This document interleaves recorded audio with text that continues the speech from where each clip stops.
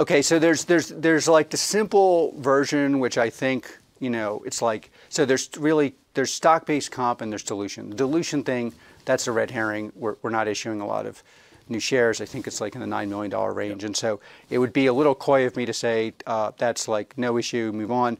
The thing to understand about Palantir, and then I want to just hit this, is like it's actually not the result of the DPO. It's the result of the fact that we were completely focused on building product.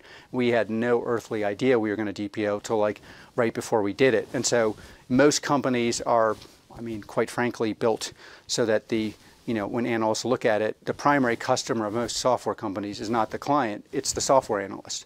So it's like we obviously, our primary client are our clients, which doesn't mean, now we're thinking about how do we expose the data in a way that, people on the outside like you and professional analysts and others can look at the data and get a better sense of what's tracking and what's not tracking. But the primary source of a lot of these questions really comes down to, look, we built the company to support the U.S. warfighter primarily, and then dual use it for the glory of humanity, particularly humanity in the West. That was our idea. And because our primary client was not what someone at a hedge fund would think, we didn't actually think of these things from inception. And so now there's a process of normalization. You're going to see that in going forward on these calls. It's like, how do you normalize? How do you provide data that people can look at? How do you provide data that people can understand, that they're used to seeing, while simultaneously staying true to what our mission is? It's like our primary clients are the people we're serving. We're in full line with them, and that's why we survive. Even with the nascent sales force, you can get things to double, which is insane. So then you get to stock-based comp, which is like, okay, so there's two parts of it. Of course, IRI people kind of don't want me to do any kind of forward-looking math, but if you're smart enough to invest in Palantir, you're smart enough to figure out there's essentially there's the how are we comping people, and there will be a normalization that will get us into a range where you would see in a software company within the next 18 months, latest 2 years. But there's essentially, and that's going to take a little time. It is going to happen because it's also very much linked to another question, which is how do you actually run the company so it's profitable someday on a GAAP basis, not stripping out comp, and that is also within eyesight. And those are goals for Palantir because same reason we have no debt, same reason we have $2.3 billion on our balance sheet.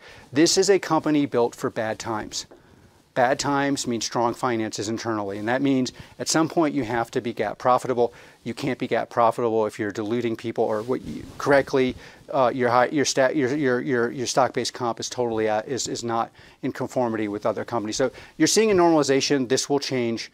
It will change in the relatively near future. It'll be linked to other things that we believe are important for Palantir, like having a company that thrives in bad times. And bad times are very good for Palantir because we build products that are robust, that are built for danger, and then the finances internally are actually built for bad times.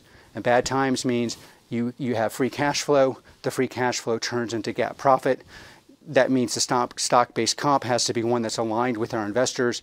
Also because that's basically, it's part of a little bit longer philosophical narrative, but like if software is the only moat, then value and growth shares have to be evaluated in terms of their value.